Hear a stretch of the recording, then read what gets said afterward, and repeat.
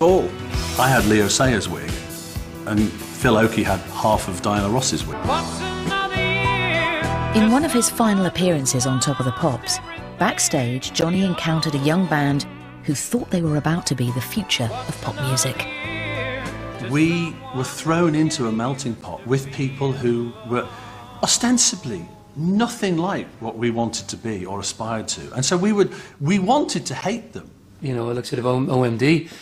I was going to twat the lead singer in the dressing room because he was a bit, shall we say, not as respectful as I thought he should have been. What's another year? But the truth is that on Top of the Pops in 1980, old-fashioned Johnny might have had that encounter with any one of a vast range of musical tribes. What's another year?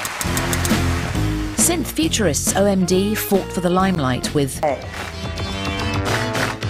We were definitely a different generation. You know, we didn't hate Top of the Pops. When it was offered to us, we were going to take it with both hands. 10, 9, 8. And the 8th of May 1980 would prove to be a historic show for fledgling synth pop.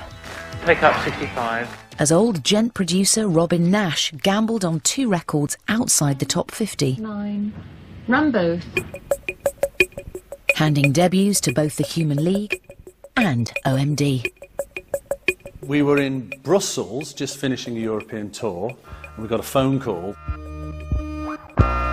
We almost didn't make it, because this was in the time where there's no mobile phones, obviously. Some guy came running out of the hotel as we were pulling out, just waving frantically, and we thought, OK, who's not paid the bill? Should we just put our foot down and floor it? And so we stopped, and he said, oh, important phone call from your record label. The song had leapt into the charts at the giddy heights of number 54. We flew in. The problem was our equipment was still on the ferry.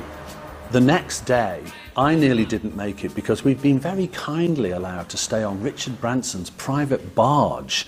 It turns out that actually it was being refurbished, and on the day of my first ever Top of the Pops, I was woken up by a 12-inch industrial drill bit coming through the wall above my head. I was almost lobotomized before I made it to the studio. From Orchestral Manoeuvres in the dark, this is going to be a smash. It's called Messages. We get down there, and because the song was only number 54, the audience didn't know who we were, and had never heard the song.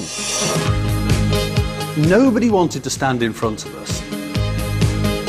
Whilst we were standing there, I could hear them going, who are they? I don't know. Have you heard of them? No, I haven't. And then there was a couple of people just waving to their mother.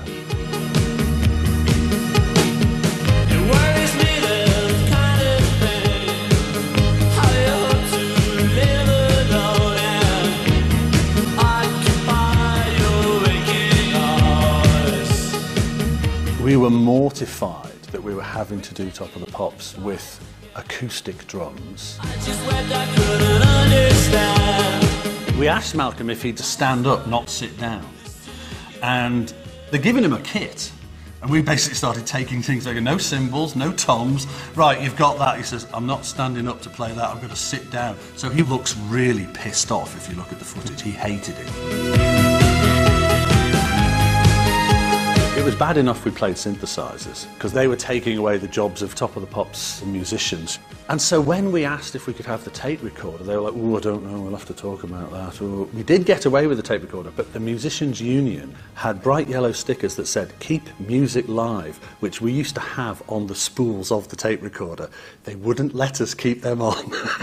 I wonder why. That was poking the snake.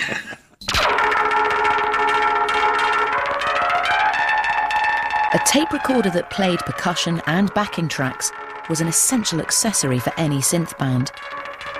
And OMD's machine didn't just rile the MU. Their tape recorder had history. I thought that OMD just nicked our stuff.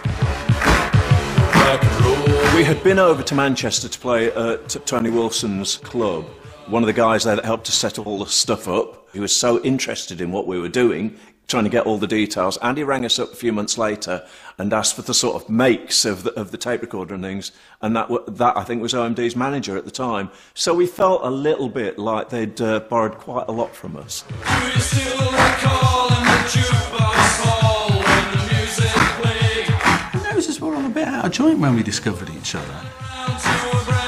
There was in no way an attempt by us to copy them. And if we were copying anyone initially, we were trying to be Kraftwerk, but realised quite early on that we didn't have the technology to be able to emulate Kraftwerk. I was massively competitive in every way to any band that could take any attention from us. I would do them down or avoid them. To claw your way into the charts was so hard. I wasn't really going to give any quarter. so they'd obviously sent out the press gang and insisted that they got more kids in there. The whole thing did feel bigger and more professional. The big change, of course, with the look of the show is that the audience wasn't just in front of the act. Hello. In truth, the man who was moving Top of the Pops into the future had a style that was close to Thatcher, taking an old-fashioned authoritarian stance. Right, and cue track. And fiercely enforcing Top of the Pops rules on young 80s bands. He was very much the executive guy. He was pretty much a guy that was up in the box. He was God. Occasionally, you know, instructions came down from God to move this or change that, or hang on, we need to reshoot that, move the